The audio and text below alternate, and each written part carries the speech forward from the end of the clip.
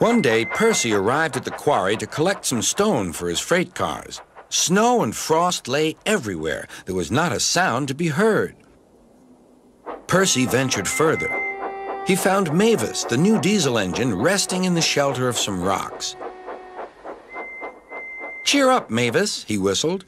Mavis was still remembering the trouble she'd had with cars. "Manager says I don't listen to advice. He says I've no business jauntering down Toby's line. Toby's a fusspot."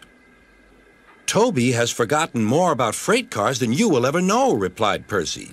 "You must put the cars where he wants them. Then you'll be a really useful engine.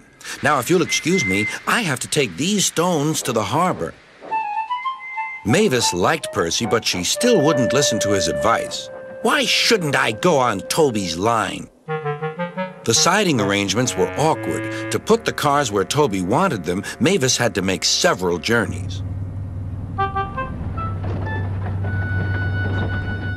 She started making a plan.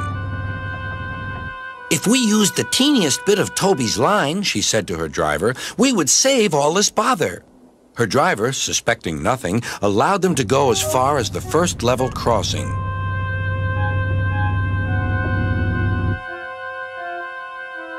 A few days later, the weather changed. As the snow melted, the quarry grew busy again. Some trains were so long that before leaving the cars for Toby, Mavis had to go beyond the level crossing with them. Now for her plan. She would go further down the line without it seeming her fault. "Can you keep a secret?" she asked the freight cars. "Yes, yes, yes," they chattered. "Will you bump me at the level crossing and tell no one I asked you?" The cars promised. But while Mavis was away, Toby arrived. He decided to shunt the cars himself. The cars decided to bump him anyway. They reached the level crossing and Toby's brakes came on. This was the signal for the freight cars. "On, on, on," they yelled. Toby was away, with the cars screaming and yelling behind him.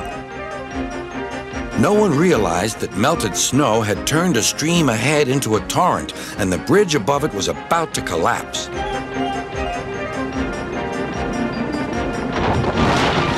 The rails were now like a tightrope across the thundering water. "Stop! Stop!" cried Toby. His driver fought for control. They came nearer and nearer to the bridge. It was all or nothing now. The driver braked hard.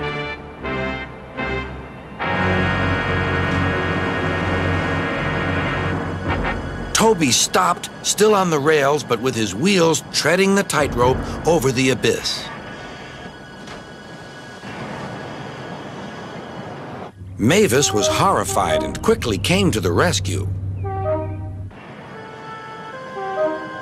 Workmen anchored Toby with ropes while she pulled the freight cars away. Then she helped Toby to safety.